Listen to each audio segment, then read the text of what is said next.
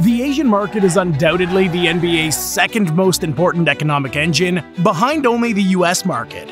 This is led by China. With its 1.4 billion inhabitants and enormous growing love for basketball, is the country that generates the second most revenue for the best basketball league in the world. However, despite the NBA's huge presence in China, there don't seem to be many elite-level players from the East. A shocking phenomenon considering that, like a pop culture craze, the NBA tends to raise the level of play in the regions where its product's sold. In the league's entire history, only 18 players of Asian descent have ever landed a spot on one of its rosters. However, massive cultural globalization is turning the tables on Asia's significance in world basketball. But what is the continent's historical past? And what can we expect from them in the future? Unlike the other continents where the debate is getting more heated by the day, the GOAT debate in Asia has a clear favorite. When 7'6" Yao Ming came to the NBA with the first pick in the 2002 draft by the Houston Rockets, basketball fans around the world saw this player as today's fans see Victor Wembanyama, an alien arriving in America to change basketball forever. And in a similar way, he managed to make a difference early on. Yao was chosen in the All-Star game during his first season in the league, partly also because of his enormous support in Asia, which overwhelmingly voted to send him to the All-Star weekend. In fact, his influence was so great that he's been one of only 5 players, and the only one during the 21st century, to be selected to the All-Star game during each and every active season of his career.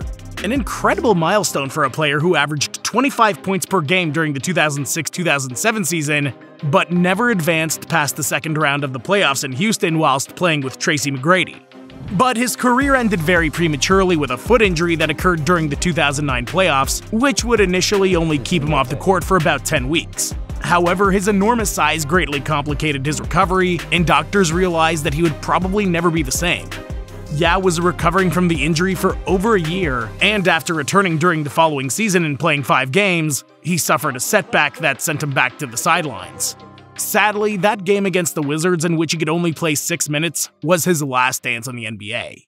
Nevertheless, Yao had already become an iconic player. His record included 8 NBA All-Star selections and 5 All-NBA team selections that made him the best Asian player in basketball history, and the first Asian player to be inducted into the Basketball Hall of Fame. But for the Chinese center to make it to the North American radar, there were other players who paved the way. When Yao arrived in the NBA, there were only 8 Asian players capable of getting a spot on a roster, and certainly most of these names are quite unknown to the average fan. Japan's Wataru Misaka was the first to do so after leading the University of Utah to an NCAA championship. After being drafted by the New York Knicks, Misaka was able to play a total of 3 games in the NBA, in which he became a pioneer of an entire continent. Another one of the most prominent names prior to the arrival of Yao Ming was the Lebanese Ronnie Sekalé.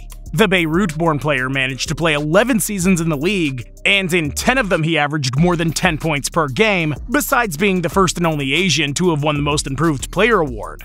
Or the also Chinese Menki Batir, who, despite being a very secondary player, was the first Asian player to win a championship ring with the San Antonio Spurs. But without any doubt, Yao's arrival meant a before and after in the search for Asian talent, especially when we're talking about China. 7-foot-tall Yi Jianlian was drafted in the 6th position of the 2007 draft by the Milwaukee Bucks, and since the beginning of his career, he was considered by many as the new Yao Ming. However, despite being a good basketball player, Yi could only play 5 seasons in the NBA, in which he never averaged more than 12 points and 7 rebounds per night.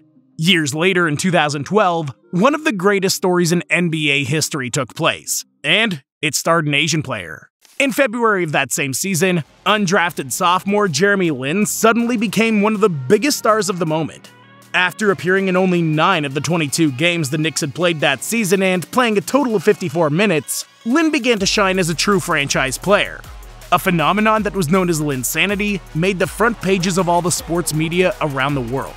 It seemed more like the plot of a fictional movie than a real event. Lin averaged 25 points per game for the next 10 games after his breakout game against the New Jersey Nets, including a game winner against the Toronto Raptors and a 38-point game against Kobe Bryant's Los Angeles Lakers. And although his career was that of an above-average player, injuries ended up shortening his time in the NBA, forcing him to retire at the age of 30. Coincidentally, the same age Yao Ming was when he hung up the boots.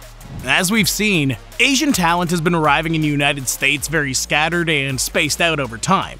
A total of 18 players of Asian descent out of the more than 5,000 players who have played in the NBA during its history means that only 0.3% of the elite basketball talent comes from the Eastern continent.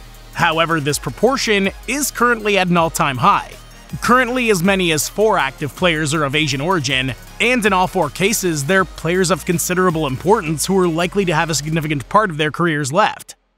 The Filipino Jordan Clarkson, who's a current player of the Utah Jazz, is an excellent scorer who, along with Lauri Markkanen and Colin Sexton, is leading the Salt Lake City team to a season that exceeds the expectations of the franchise. With averages of 21 points, 4 rebounds, and 4 assists per game last season, and at 31 years old, there are many teams interested in the shooting guard.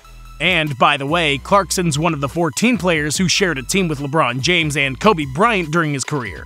Meanwhile, Yuta Watanabe became the first full Japanese player to step foot on the NBA hardwood, after being a defensive menace in college and becoming a sharpshooter for the Brooklyn Nets. Watanabe didn't find much success in Phoenix and was recently traded to Memphis, but he should be on the NBA radar for a while longer. The next 2 cases are of players who, like Clarkson, are very important in their team systems.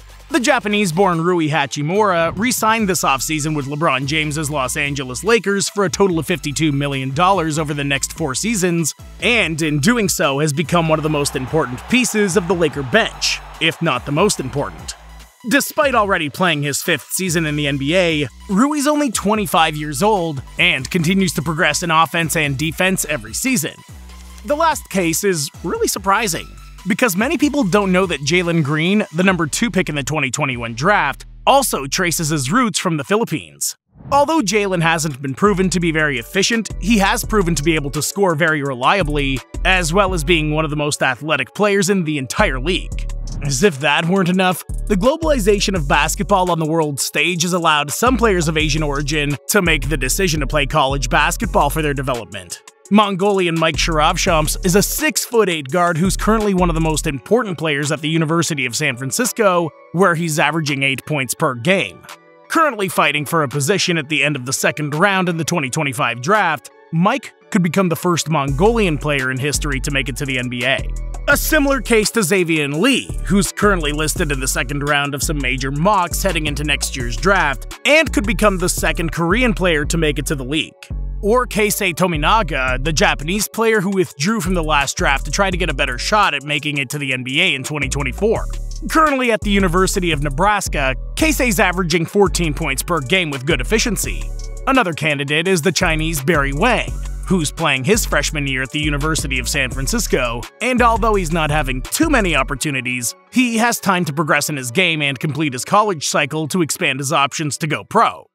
As with all prospects, many of them will end up falling short, but the fact that there are consistently a few prospects from Asia on US scouting lists demonstrates the progress the NBA academies are making around the world.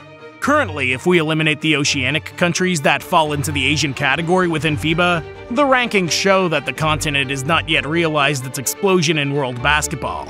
Japan at 26th in the world is the highest-ranked Asian national team in the FIBA rankings, followed by Iran at 27th, Lebanon at 28th, China at 29th, Jordan at 32nd, and the Philippines at 38th. Nations that certainly have been progressing over the last few decades, but still fall short of the talent needed to fight for world championships. But in the long-distance race that is FIBA basketball, it's not as important to be competitive today as it is to show a trajectory that can help the next generation to reach the elite.